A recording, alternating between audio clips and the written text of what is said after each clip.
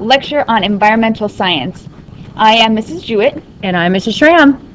And we're going to go through this lecture, and it'll be posted as a video, and we're also going to do some things in class. And we know you're super excited because we've heard lots of feedback that you like it when we do it this way, so enjoy, enjoy, enjoy. All right, as we've already talked about, environmental science now is a mini lesson to which we're really just going to go ahead and add humans to what we already know about the environment. The environment, broadly described, is really ecology. So we did that first, that you understand really how the environment should work, but we kind of pulled humans out of it. Now we're going to add humans and our human actions into the picture, or sort of overlay humans into this, and that's what environmentalism is. So there's a great quote on here, because we know that we have to maintain resources, not just for ourselves, but for our kids and our kids' kids, and so on. So the idea here is to talk about some of the pitfalls that human activities certainly cause, and then end it on a positive note with some of the innovative ideas that humans have developed and will continue to develop. And heck, maybe one of you guys is a budding engineer, and you'll solve these world problems for us.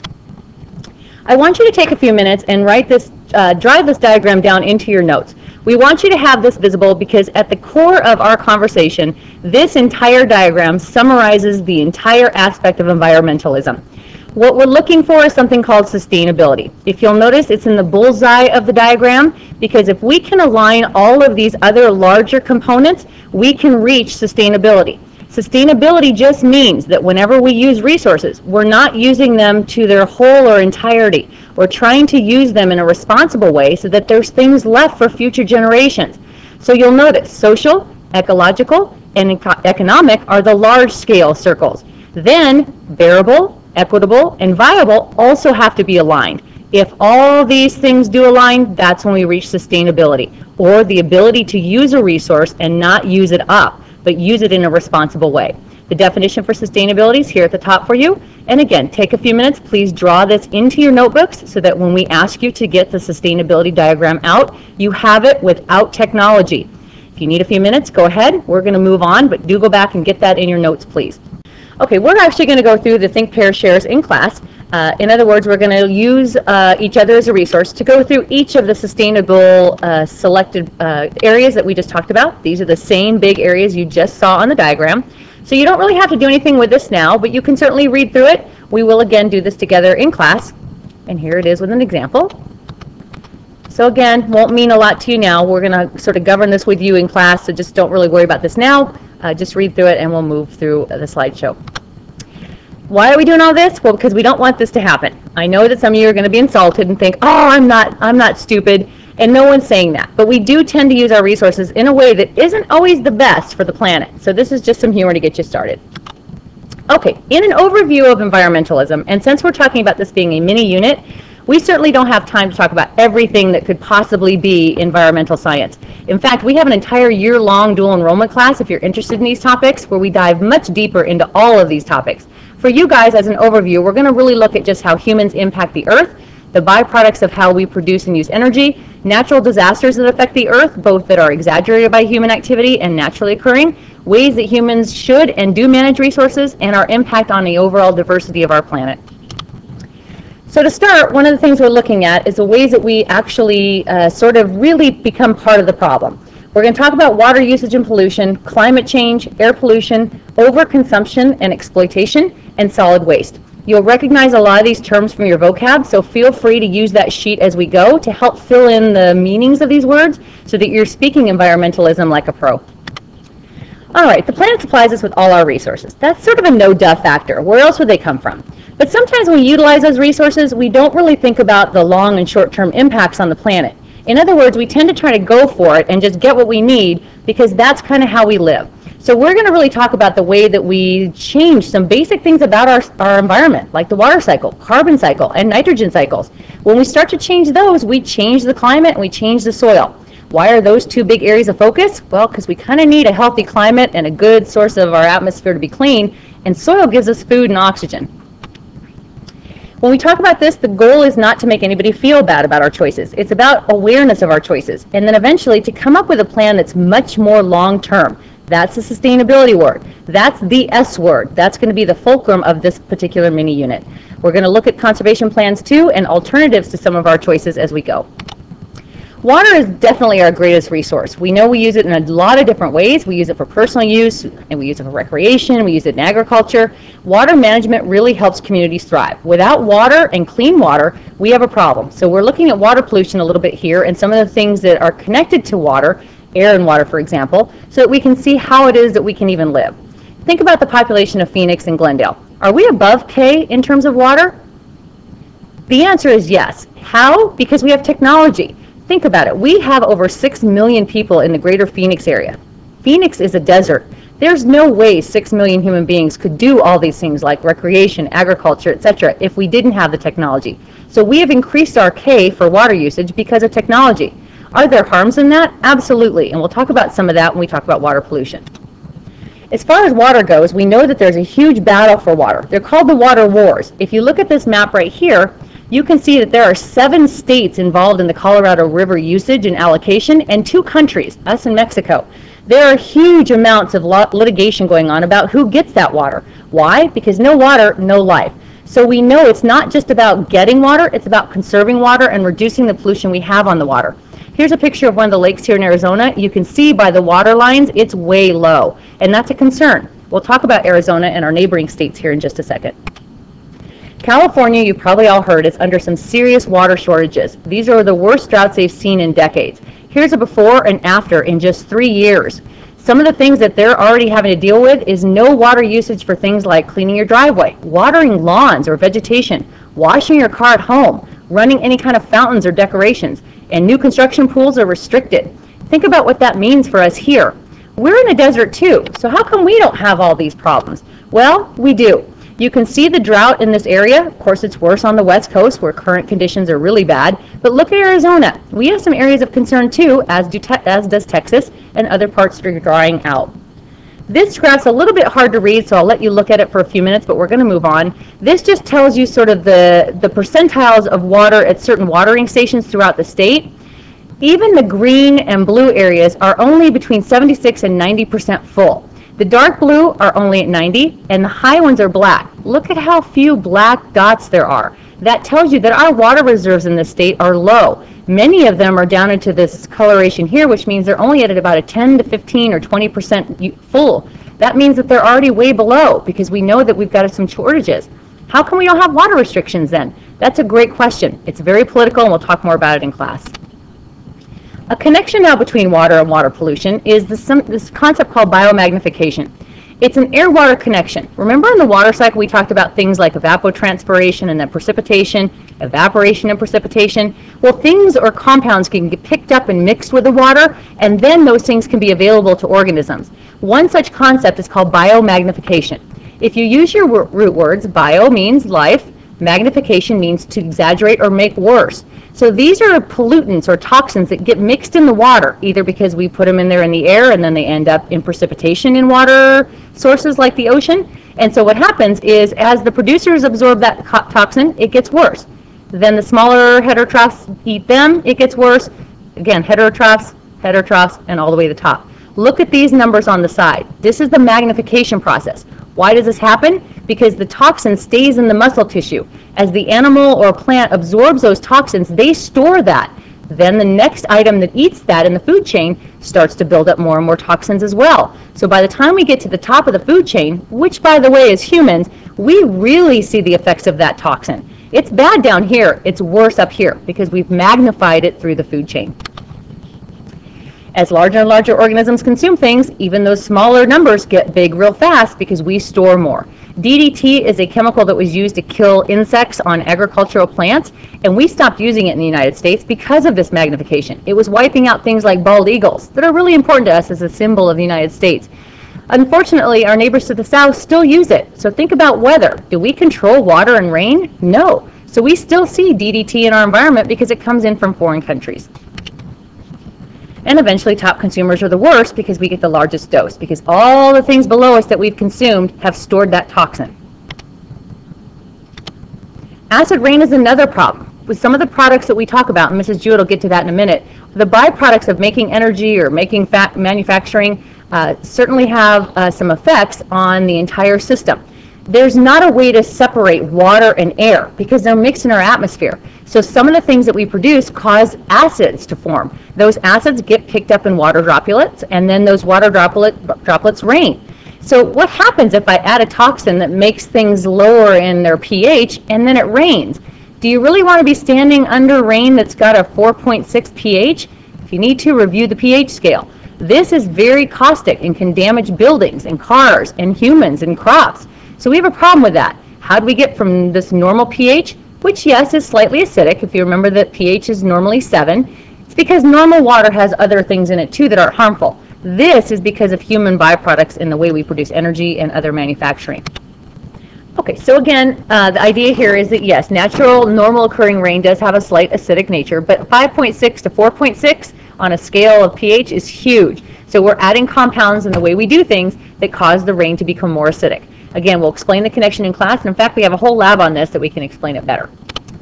And here's a picture of how that cycle works. So what I said before is true. We're picking Pierce pollutants.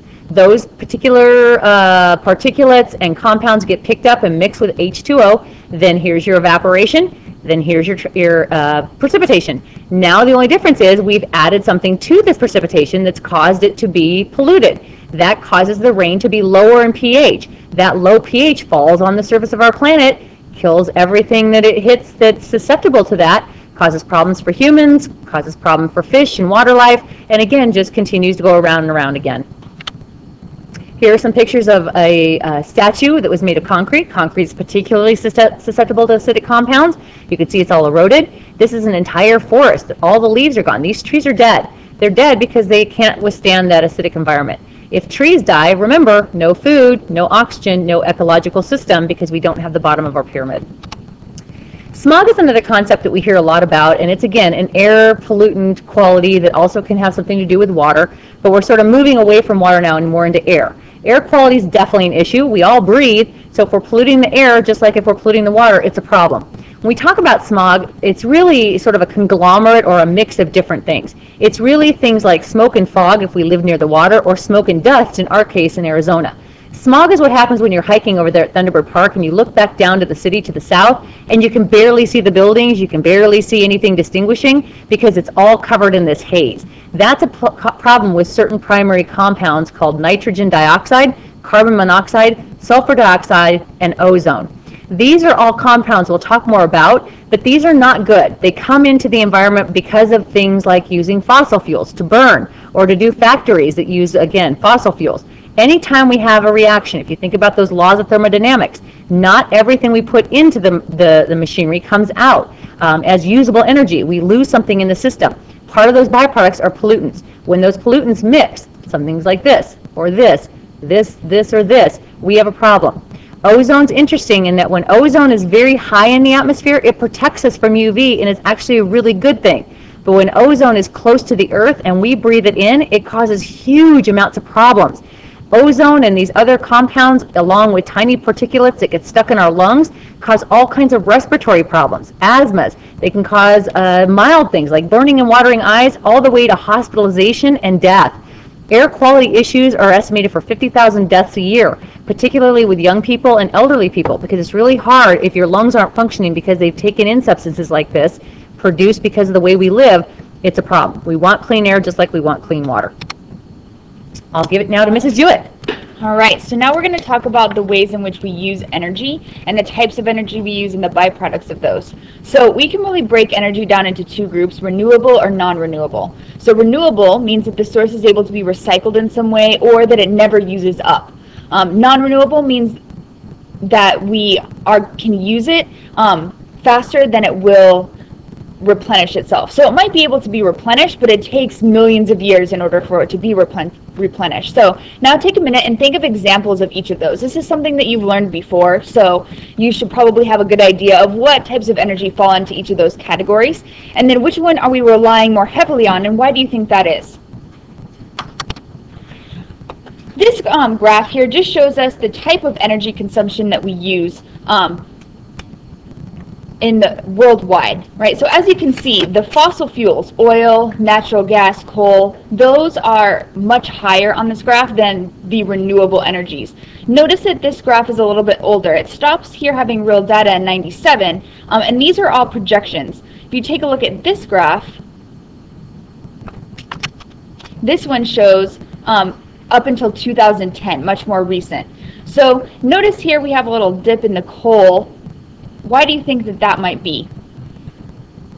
Probably because that's when the green movement started, that we had a real push for renewable energy sources, for trying different things, and for less pollution. However, we realized that that really wasn't something that we were able to live with. You know, it wasn't falling into that sustainable category, and we weren't able to have the amenities that we were used to, and started using that coal again.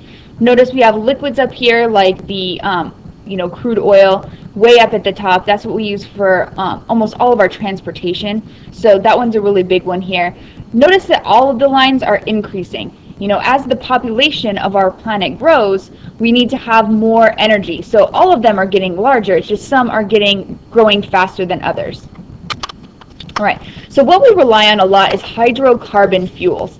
Hydrocarbons are things like oil and gas, things that are fossil fuels. These things, when we burn them, release many harmful byproducts, particularly carbon dioxide. So the way that hydrocarbons were formed was organisms that lived millions of years ago. They were buried and have been under intense pressure and heat for a long period of time. So all of those things, the plants were sucking carbon dioxide out of the air millions of years ago, and they were buried, and that carbon was buried with them. Now it's underneath the ground. We take that carbon out and release it artificially into the air, putting in a lot of excess carbon dioxide that wouldn't be there if it weren't for humans burning it. So along with that carbon dioxide, we also get lots of nitrogen compounds and things that will cause acid precipitation and smog, and also warming. And let me just jump in, because this is back to my slide. This is the stuff I was talking about when we talk about things like acidic precipitation or smog in the air, so water pollutant connections or air pollutant connections. This is where those are coming from, those byproducts that mix with water or air and cause pollution. So here's just a little diagram of what a hydrocarbon is. Notice we have this long chain of carbons, very similar to when we talked about all those organic molecules back at the beginning of this semester. But instead of having both oxygen and carbon, it's just the hydrogen and the carbon. Really together, depending on their size, determines the type of substance that it is, right? Gasoline, these are smaller, making them more liquids, whereas plastic has a longer one, making it of a solid. So when we burn these, then that releases all of that carbon into the air, and the carbon combines with oxygen and other compounds to make carbon dioxide. So because of all that excess carbon that's going into the air, that's causing a climate change, right? And so we want to just now take a minute to distinguish between global warming, climate change, and weather. And in the long haul, weather patterns predict that climate. But climate can be changed due to things like the tilt of Earth's axis or the amount of greenhouse gases in the atmosphere. So there is no, there's a consensus that climate change is occurring. There is no debate about whether or not it is occurring. The climate on our planet is definitely increasing over time. And so keep in mind that when you hear things like it could be caused by something else, we know that in our existence, we're not having any change in our axes. We're not having any change in the distance of the sun to the earth. So the one factor that remains is the human activity that causes climate change. Scientists are in agreement that it is climate change caused by those human activities and nothing else. So when you see somebody stand up and say, but it's the coldest winter I've ever seen, it's the wettest winter I've ever seen, how is this climate change? How are things warming? Remember, that's weather, not climate. So predominantly the greenhouse gases that are warming our atmosphere are CO2 and methane, which is CH4. These two things are really strong greenhouse gases, but also water is a greenhouse gas. So as the climate gets warmer, that makes water evaporate more, which then causes the climate to be warmer, which then causes more water to evaporate, and it just continues that cycle. So those greenhouse gases, CO2, CH4, and also water, they create a blanket effect that holds in the sun's energy. So this causes dramatic changes in the seasons and the weather. We see drying of rivers and lakes. We see places where the flowers are starting to bloom earlier, and the summers are coming earlier, and the winters are delayed. More severe weathers too, like fires and flooding and things like that, where it's not necessarily that the climate is just getting warmer, but it's changing in ways that we haven't seen before. And part of that is, too, if you guys are suffering from allergies, if you look at the data, this is unprecedented allergy seasons, because everything that's supposed to sort of space out, where you might have some bad times and then some good times, everything's blooming earlier and longer. So we have all kinds of molds and seeds in the air and pollen that are causing all kinds of problems. So think about what that does to agriculture. If I normally grow my crops in a specific time, and now those crops are blooming sooner, but the pollinators aren't there because they're still hibernating, how am I going to have foods if I can't grow crops because it's too dry or too wet or too hot or too cold because local weather has changed because of climate? How am I going to run my farm? It's a huge problem, and we need to talk about it. Right, so with climate change, some other things that are really contributing to this is clear cutting of forests and desertification. These are two words that you found on your vocabulary list, so you might want to refer back to those now. Clear cutting is when all of the trees are cut down in a forest, and we often do this in rainforests to make room for farmland, which is really silly because the soil in a tropical rainforest is really bad, and it doesn't support crops for a very long period of time, and then they just end up being deserts. There's nothing there because the soil can't really sustain crops for very long. So when we burn fossil fuels, we see the increase in volatile gases or volatile organic compounds. That's what the VOCs is, and also in nitrogen concentration. So this NOx here, those are the nitrogen compounds that we talked about, like in the nitrogen cycle, where we have the NO2, NO3. Really, this X is just a placeholder. It's a variable, like you would see in math. So any of those NO compounds, those can also be seen in concentrations in the atmosphere, which also lead to poor air quality here, like smog and air pollution and the acid rain that we've been talking about. So burning fossil fuels really contributes to disrupting all of those chemical cycles and disrupting lots of different aspects of the environment. There's no really way for us to burn coal cleanly. So right now, coal is the primary way in which we produce electricity. We burn coal in a factory that turns turbines that allows us to store electricity, and that's how we get most of our electricity. We do put the products of that through scrubbers and try and get it as clean as possible, but it can't be 100% clean. Anything that we take out of the air that's been scrubbed, then now we just have a solid waste instead of a gaseous waste, and that has to be put somewhere.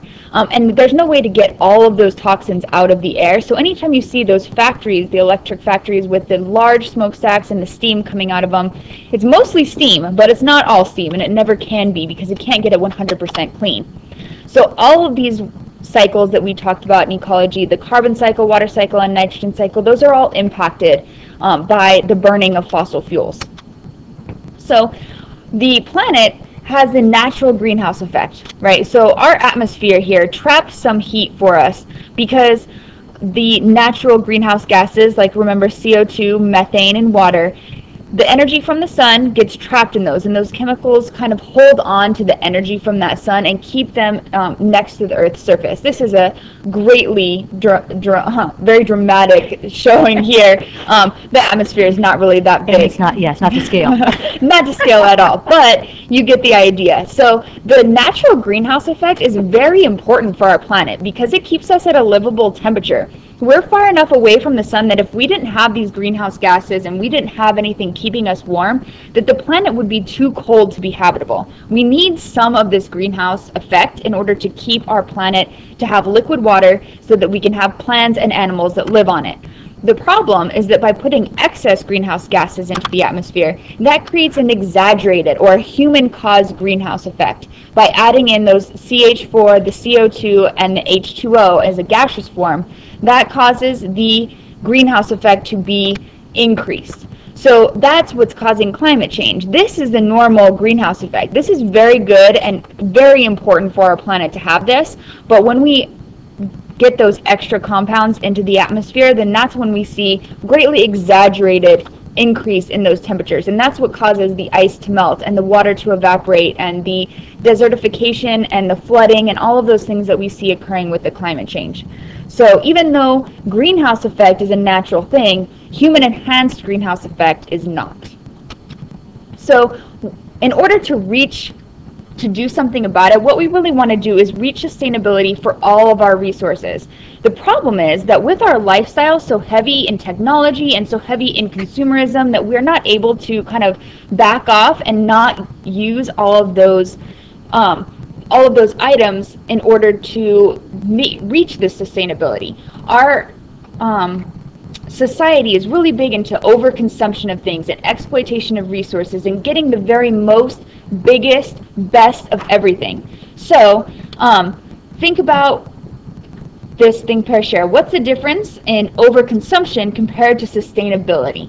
You can probably answer that in just one word. All right, so here are some ways that humans overconsume or exploit our resources. One, invasive species, and this has an asterisk after it because we're going to go into more detail on later slides, but what an invasive species is just something that was brought into that environment that didn't originally live there. It can be brought in accidentally or on purpose by humans for some reason, so we'll look at more details on that in a moment. Another way is by clear-cutting forests. We do this a lot in rainforests, as I talked about earlier, to make room for agriculture, which is completely ridiculous because we don't want to use that soil for agriculture anyway. But those are areas in which people are not defending those forests, and so people can go in and get really cheap land, cut the trees down, and use it for a couple seasons, and then just leave it to be a desert, which is horrible for our planet because the plants are what takes the carbon dioxide out. So we're putting all of this carbon dioxide in by burning the fossil fuels and then cutting down the only things that can get it back out. Also, we produce non-reusable materials, particularly solid waste, trash, lots of things like that. And again, that has an asterisk because we'll come back to it in a moment. And urban sprawl. So when we talk about urban sprawl, if you notice on your vocabulary, that's the expansion of the cities into farther and farther outreaches into the wilderness, right? So this is kind of causes that secondary succession. We're causing habitat destruction, and it's done to natural habitats to develop land. The farther we move out in our city, we're still moving up north. Anthem is still expanding out, and we continue to just move into those areas and kill any plants or animals that are living there just so that we can have room to have a larger house. I need room for my pool and my fountain and my indoor bowling and all of these things that maybe we don't really need, but we want to have the biggest and the best of everything, and we don't really care what that cost may be. So going back to invasive species, an invasive species is an organism that's brought to a new area, and then those organisms end up out-competing the things that natively live there. So why would that happen? And we have two distinct categories here, intentional and accidental. So take a minute to think about that. Why would this happen? How could an organism out-compete something that has been evolved to live there? So here are some examples of invasive species. This is an emerald ash borer, and as you can see, they're really tiny. But these were brought over from Asia, and they make their little tunnels under the bark of trees, and then it ends up really being damaging to the trees. Also, they eat the leaves, and they end up killing large numbers of trees here. So these are not native, so the plants don't have any defense against these guys. In the area that they're native to, in Asia, those trees might have some kind of compound that they can't digest or something that stops these guys from eating them, but here we don't have any of those defenses. And if you have read about these at all, they're a real problem in northern Arizona. They've killed tons of aspen trees up north. So then what happens is we get an imbalance in our ecosystem, and that causes death of these trees, which causes our fire season to be worse because we don't have living trees to help ward off fires. We have dead trees. And so it becomes a huge problem. As Mrs. Jewett said, there's that lack of evolutionary arms race that we talked about last unit, where normally something that's being preyed upon develops resistance to that and ways to fight this off. These guys don't because they're just introduced unnaturally. Mm-hmm. So would this be, this was an accidental one. We brought logs over from Asia for building purposes, and these guys happened to be in them, and then were released into our country accidentally. So this is a really big problem for these guys. Here's another one, the cane toads. This one is occurring in Australia, and these guys were actually brought over on purpose. There was a big pest problem there with some locusts and some other organisms there that were eating crops. So they brought these cane toads over thinking that if they were to eat those, and there would be plenty of things in Australia to kill them because everything in Australia wants to kill you. So they didn't think that there was going to be a problem, except for the fact that these glands on the sides of the cane toad secrete a poison that makes them so that other organisms do not prey upon them. So this particular species that they chose to bring over, as you can see, is quite large, and nothing can eat it because when they bite it, which, you know, a predator is going to go for its head area, the glands are right here, and they're going to bite straight into those poison glands and then release that toad so that it won't get eaten. And then since the things living on Australia have, again, not been evolving with this organism, there aren't things there that have developed a resistance to that poison in order to stop this population from growing. Let's see, another invasive species is the zebra mussels. And these guys this is an accidental one because, as you can see, they attach to the sides of boats or shopping carts that fell into a lake, or even other organisms that are living in there, and they just cover everything. And so this, pushes out organisms that might be attached to those rocks in other places, and, just kind of takes over the whole freshwater ecosystem. And something else I just noticed, which cracks me up, is we spelled muscles wrong. They're not like your arm muscles from working out. That's hilarious. You get the idea. And this is a problem in Lake Pleasant. If you've noticed their campaign that says "Don't move a muscle," which is kind of funny that we did it this way because we are kind of making fun. But if you move them, they come in on boats and then they clog up their waterway. So we can't release water for irrigation because there's too many mussels. That's why they have that campaign for boaters not to move them. All right, and then the last one is the Burmese python. This one is this one's on purpose, really intentional by people, but more due to people's ignorance than bringing them over for, like they did in Australia for a purpose. So sometimes people will think it's a good idea to have a Burmese python as a pet, which I happen to agree because I think snakes are just awesome animals. I do too. But then they tend to get a little large and people don't really know how to take care of them. So instead of disposing of them properly, they decide to just release them into the wild. And as you can see, they can grow to be extremely large. Even here, this one's eating an alligator, and so they just take over. This is a big problem in Florida. In fact, you can actually go out and hunt pythons and get a bounty for them if you kill pythons in Florida, because there's just such a huge problem with these guys killing the natural wildlife like they do here, or endangering people coming into their homes, in their yards, and threatening their pets and all kinds of things. And again, as Mrs. Jewett said, there's no natural predators for a snake that size. So once they get to be that big, they're the top dog, so to speak. And so, although they'd eat the dog, they're definitely something to be reckoned with. And there was another problem in the Florida Everglades where people who were having them for pets, as Mrs. Jewett said, during storms, those pets got released. And so during hurricane season, some of those cages were tipped over. And so obviously people had to leave the area, and those pets escaped, and now they're in the wild reproducing like crazy because there's no pressure on them. Their carrying capacity is high because there isn't any predation on them.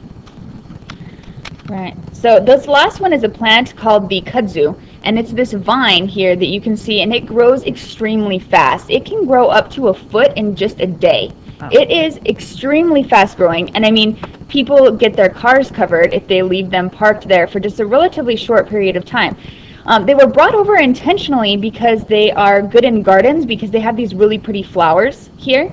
But then they grow so fast that they get out of control really quickly, and they just grow up and over trees. See, all of these like pillars of kudzu are other trees that they have just grown over and covered. So now these trees can't photosynthesize because they can't get the sunlight that the kudzu is covering them. They even cover telephone poles and lights and houses and everything. So it's really hard to get rid of because not only are they a legume, so they don't have that nitrogen limitation like other plants do, and they grow so fast that it's really hard to just get rid of them. So these are all over, especially the south in the United States, where it's wet enough for them to grow really quickly. And I also heard that they produce sort of a bitter taste, so nothing wants to eat them, because they thought maybe they could get cattle or something to graze those areas, but they don't even like it, and cows will eat anything. All right, so moving on to solid waste, we can break solid waste down into two distinct categories of biodegradable or non-biodegradable. Biodegradable materials are things that can be broken down by microorganisms, and non-biodegradable means that they can't. That's things that, you know, like the glass and the plastic stuff that cannot be broken down by any natural process. So a lot of those things we don't even really think about, you know, bottle caps and things like that, where they get stuck in the water system, you know, and you have these large floats of just trash in the ocean, and then they get eaten by birds. This is a skeleton of a bird here. You can see some of the feathers still, and this is the things that were in its stomach when it died. Because birds are stupid and they don't know the difference between a plastic bottle cap and something that they should be eating. So there is a big trend now with kind of having you know, chip bags or things that claim to be biodegradable, but a lot of the times those things that claim to be biodegradable are really not very biodegradable. So don't trust those packaging. Really, the stuff that is biodegradable is primarily like food stuff, food waste that we can keep out of our trash and use it as compost and things like that to reduce our solid waste. This is something we're also going to look at closer when we do our landfill lab. When you get to bust out those beautiful landfills that you created several months ago, it'll be awesome. Finally, yay! All right. So what cycles are going to be affected by the production of solid waste, by clear cutting and desertification? Take a moment to talk about that. Or, I mean, when we're in class, talk about it. You can talk to your pet about it right now if you want. You can talk to yourself. All right, so we can kind of take all of these concerns that we've just talked about and put them into a nice little handy acronym that can help you to remember the different things of the big environmental impacts that humans have. So that acronym is HIPPO, stands for H for habitat loss, I for invasive species, P for pollution, and also population growth, specifically talking about human population growth, and then over-harvesting. So the population growth, I feel, kind of encompasses a lot of those others, because population growth leads to using more resources and more pollution and more harvesting and all of those things. All right. So here is just some graphs. We're going to go through a couple of maps to just show you some information here. But if you take a look at these, this is energy consumption per person, and this is in 2010. And the darker the color, if you look over here, that means that the more energy is used per person, and if we get down into the blues here, that means that less energy is used per person. And you can see that here in the United States and in Canada, we use a lot of energy. So does Australia. Over here in Europe, Iceland is really dark, but a lot of their energy is geothermal, so they're not doing a whole lot of greenhouse gas gas emissions by doing that, but you know, that's why they're so dark over there. But then we see the less industrialized nations down here that are not using very much energy per person at all. They don't use electricity on a daily basis. They don't have the comforts that we have, such as, you know, running water and electricity and electronics and all of those things that you have to charge every night. And so keep in mind, this brings up a good point, because when you ask people typically, do you think that developed countries like Europe, like the United States, like Canada, Australia, use more or less energy than the developing countries? People tend to think that the developing countries are using more, but it's just not true. Like Mrs. Jewett said, we have a lot of stuff that requires power, which may be just fine. But as we also see, China wants that lifestyle. India would like that lifestyle. Right now, they use relatively low energy compared to us, but that's changing every day. As they develop our way of life, what's going to happen when we all want that kind of power usage? The Earth just can't sustain that. It's called your ecological footprint, and we'll be doing an activity later to calculate our footprints and talk about what that means when everybody's trying to live like us, and there's only one planet. So this diagram here, you're going to need to copy this down in your notes so that you have it without looking at an electronic resource. We're going to focus here on this right now, but you can see about 81% of our energy usage comes from fossil fuels, and only 16% is renewable. That is a big difference. We really need to increase this wedge of renewable in order to be a sustainable society as far as energy goes. We do have this little sliver of nuclear here, but for the most part, our energy comes from fossil fuels. For renewables, traditional biomass makes up a pretty big one here. And especially in other countries, they use a lot of biomass to create their electricity. Like, some countries, I think it's Sweden, has to actually buy trash from other countries in order to burn it to produce enough electricity for their country, because they don't have enough trash in order to do that. Or we use hydropower like dams. The Hoover Dam allows all of those flashy lights in Las Vegas to keep running because they have so much water flowing through that dam and turning turbines, which charge batteries and use for electricity. Look at this tiny little wedge right here, though. Wind, solar, and biomass power generation. That's electricity right there. That tiny little wedge is what we're using for electricity from all of those sources combined, which is nothing. That's such a small segment of what compared to what we could be doing with those. And then biomass, solar, and geothermal. These ones for the heating really have a lot to do about where in the country you live, because some areas are much more conducive to things like geothermal heating and hot water than other countries are. And keep in mind, as Mrs. Jewett said, this whole part of the wedge right here, this comes from fossil fuels, which are dangerous to get. There's lots of accidents when we try to get the fossilized organisms out of the ground.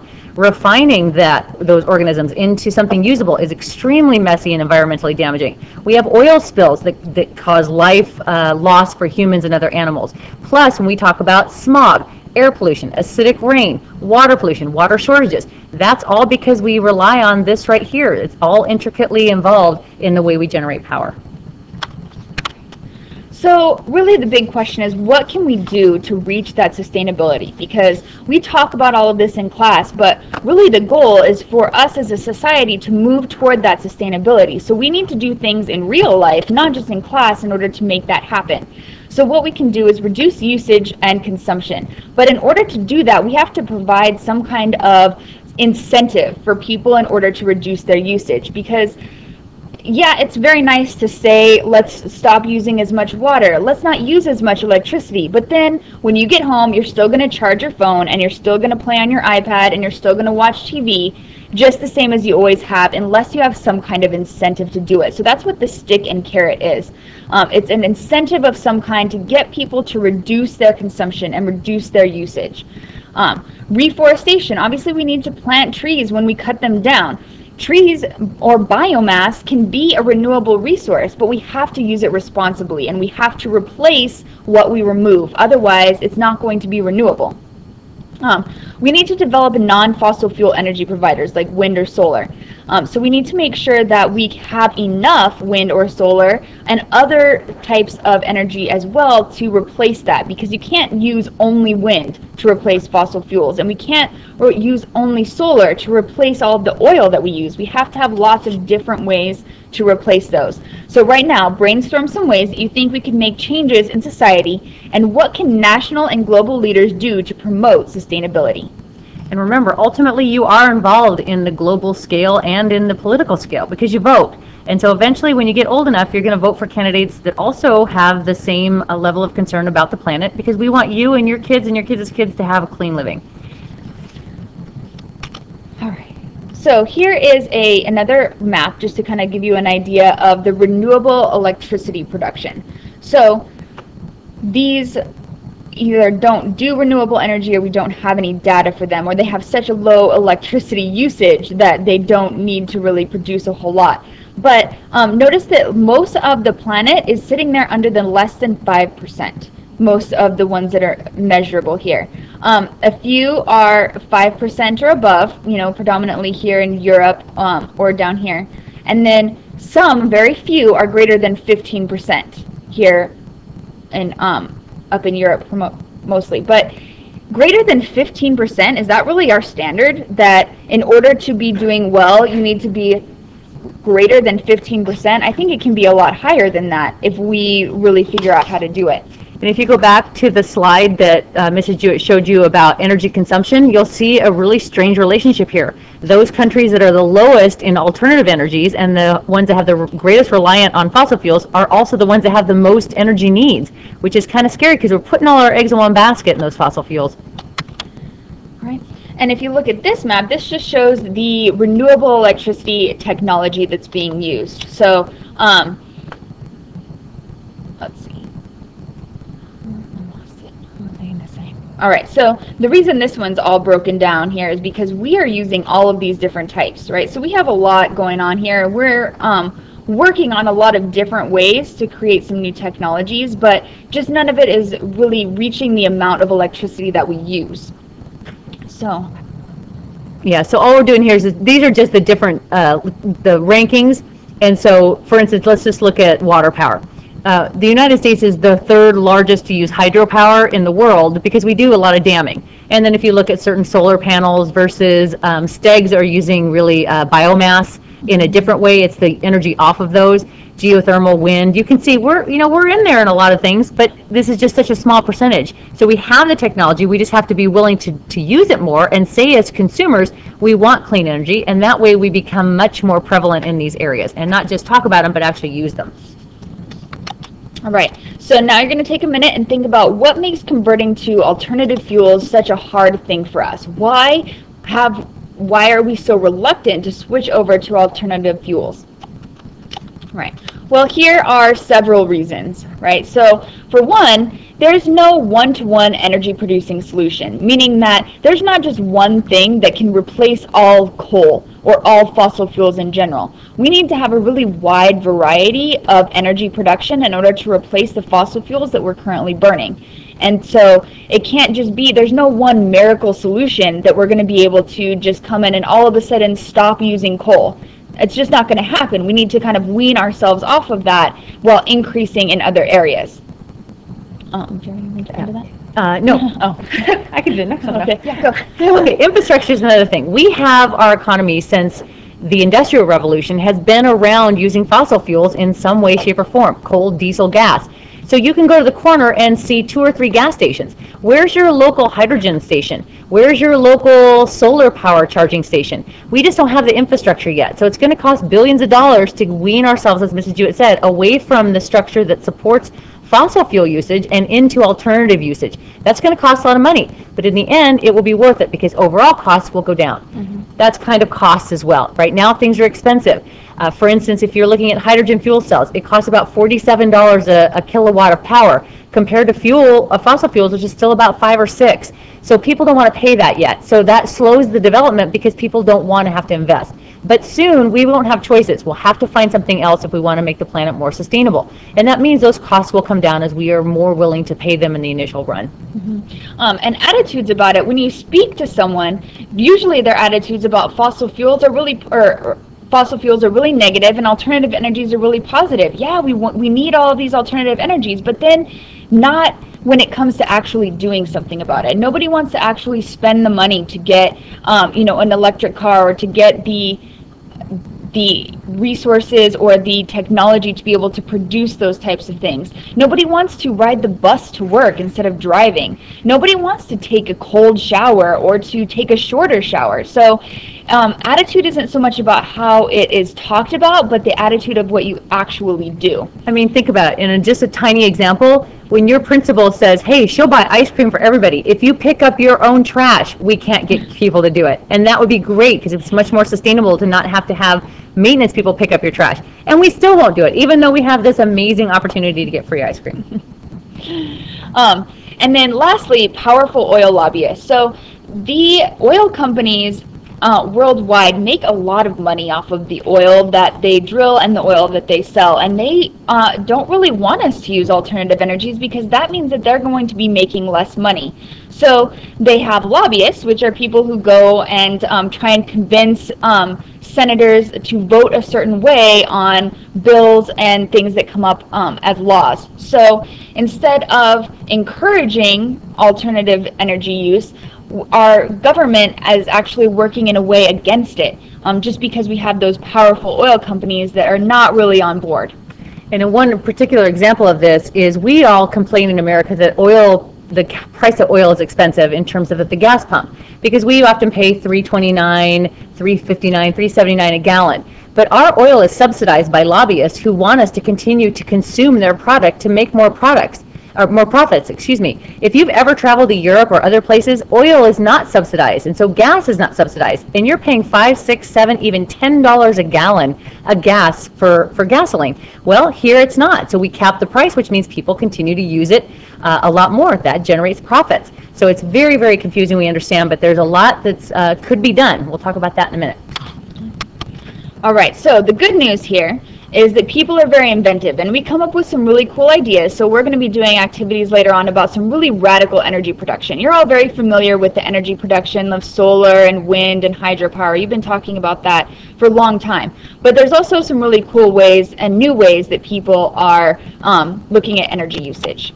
And that is all. We are all done. We are completely finished with all of the lecture for the rest of the year. The last thing we're going to do is finish up this unit on environmental science and then head into finals. And we know that we wanted to do it this format so you could keep this forever and watch it every single day. Yeah, when you are sad that you're graduating from high school, then you can look back on this and remember the good old days. Exactly. Thank you.